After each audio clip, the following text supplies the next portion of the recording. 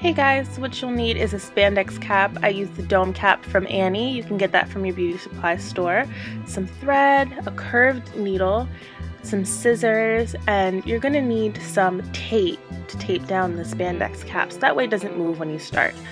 So I'm going to take the spandex cap and I'm going to get one of these foam mannequins that I bought from the beauty supply store. I think it was only about $5, and I just secure that onto my head. So I've made enough of these to know, exactly where the wig should be for my head, but you'll want to measure your head. You can Google how to measure your head and get your measurements, but that's what you'll want to do to ensure that you get the right size.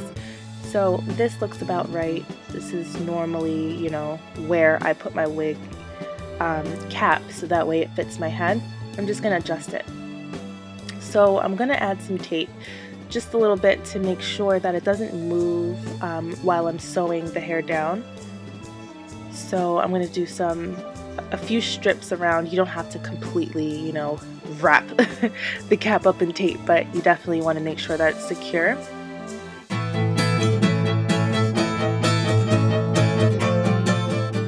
So I'm going to do 4 strips, one in the front, one in the back, and then 2 on the sides.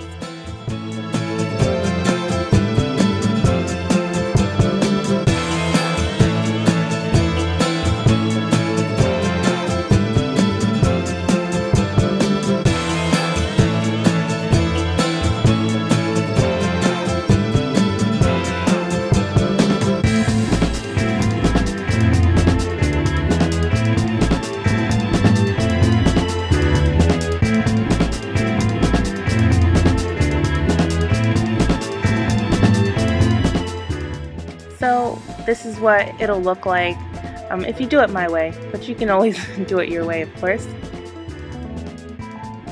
So what I'm going to do to start off is I start from the back and I just thread my needle.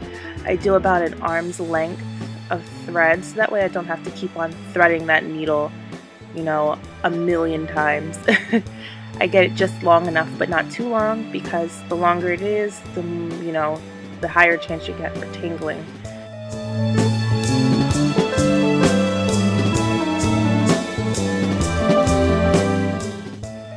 So to create a naturally layered effect, I'm going to use the longest weft at the bottom and work my way to the shortest weft at the top. So I'm going to stick the needle through the cap and then stick that needle through the weft to start. That's just going to secure it down, and then I'm going to loop the needle around the additional weft until I reach the other end of the hair. And looping is a pretty good method for me. I don't like to go through it, like I said, because going through the weft actually causes a little bit more shedding that I've found. So I'm just going to keep going until I get to the other side, which is about the other ear of the mannequin. Now you're going to have some extra cap at the top.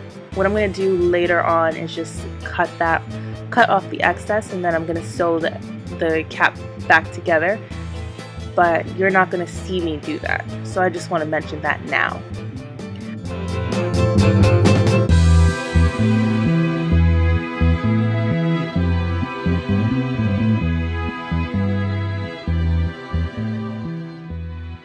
And I leave about an inch, or a little bit less than an inch, about half an inch from the bottom of the wig cap, because I'm going to end up cutting that off where the tape is secured.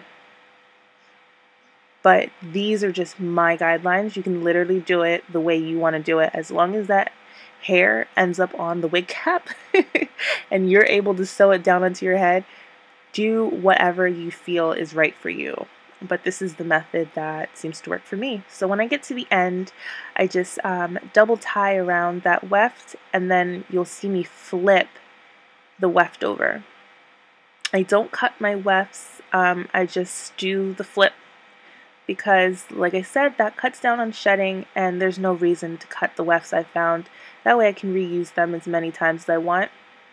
So when I do that, Then I just secure with a double knot right there, and then I keep going along. And I'm just going to literally keep on doing this until I get to the other side, and then I'm going to flip again, and then keep on going, and then flip again until I reach, midway.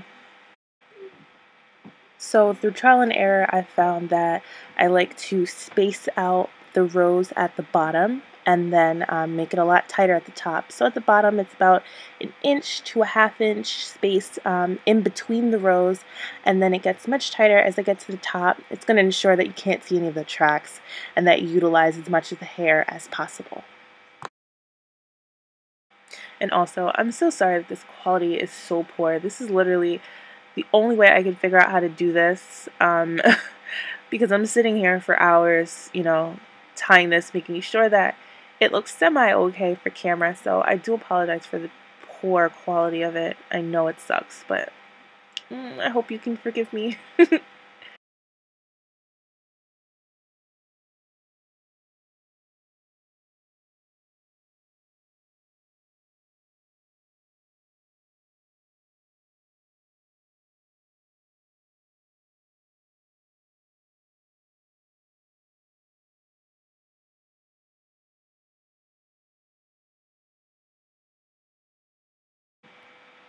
So this is the end of the first weft, which is the longest weft.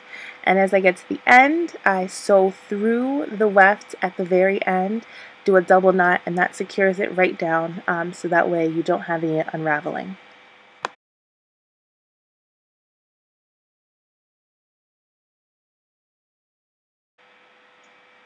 So you should have something similar to this.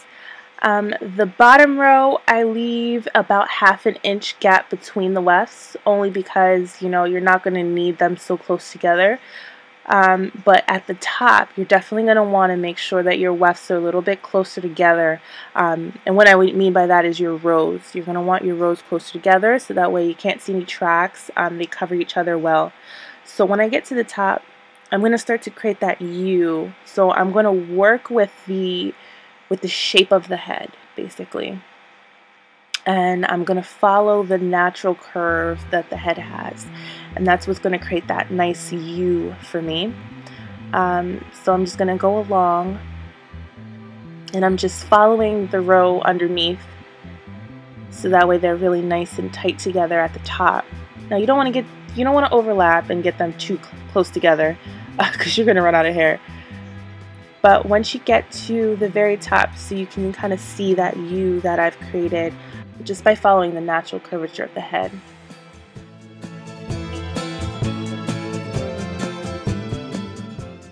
So I'm going to keep on going until I leave about 2 inches in between, because then that's the area I'm going to cut out, and that's going to be my U. Now, like I said, everyone's U-part wig is going to be different. Just customize it to your style, to what you want it to look like. So if you want your U to be a little bit deeper, you're going to have a longer U, basically. And if you want it to be smaller, then your U is going to be a lot smaller. It just depends on how much leave out you want to leave out, basically. But at the end, you're going to end up cutting out that spandex in between. And you can always, because the spandex cap is so stretchy, it gives you a little leeway. So you can move it in closer, you can move it farther away when it comes time to braiding your hair and sewing it down. So this is the completed U-part wig.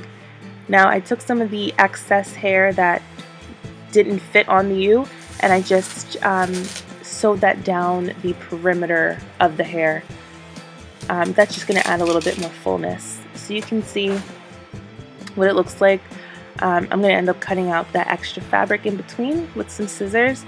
Now you want to be very careful not to cut any of the threads, because that's just going to unravel everything and that's going to ruin all of your hard work. So just be very careful and look at what you're doing. Take it slow. There's no reason to rush this part at all. So I cut all of that. Now I'm going to cut off that extra little perimeter that I have. And then you can see the final result. So you get this really nice U. And what you're going to want to do is just braid your hair up and leave a U with some leave out. and then you're going to sew that down. You can sew it down the perimeter. You can leave some of your hair out of the perimeter, so that way you can do high ponytails and such. Well, I hope this was super simple to follow along. You can always customize it and make it your own. I have a coupon code from this hair from DQ Hair Shop. It's the Eurasian Body Wave. So I'll leave the coupon code in the description bar. As always, don't forget to like and subscribe. And until next time, guys. Bye!